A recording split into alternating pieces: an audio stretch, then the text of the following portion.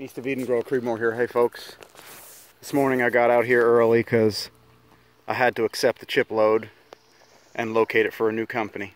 So I'm really happy about that. But I wanted to take a look at my blackberries. I was kind of afraid that I might not get a few this year, but apparently that's not going to happen. While I did lose some budding to the freeze that we had, it looks like I might get a couple. I don't know. We'll see. There might be a couple left. Maybe. It's hard to say at this point. You know, I mean, sometimes it's tricky growing in Eden. Sometimes you gotta, work it a little bit and before you see some results that you would expect.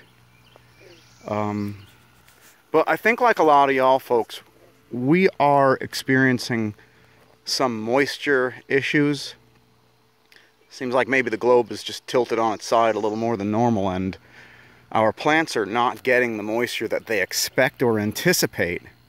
And that weird late freeze, we actually had a pair of them, seem to put a lot of stuff into distress. And I'm down below my vineyard, so I'm going to keep that separate from this little shot. Just showing y'all that life prevails. We're flowering again.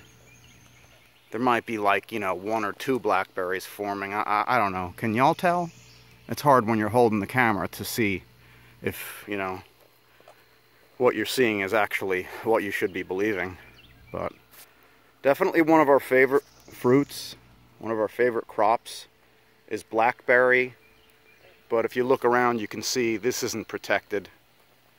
My pond is right there. The vineyard's here. There's nothing protecting this. So some would call this bait. I'm going to try and get it before they do this year. What do y'all do to keep the deer away? I've always just used a little bit of blood meal around the perimeter of my gardens, but this guy right here is right on my edge. So go ahead and let me know in the comments. Good suggestions, definitely. I'll take them all. Live well, be well.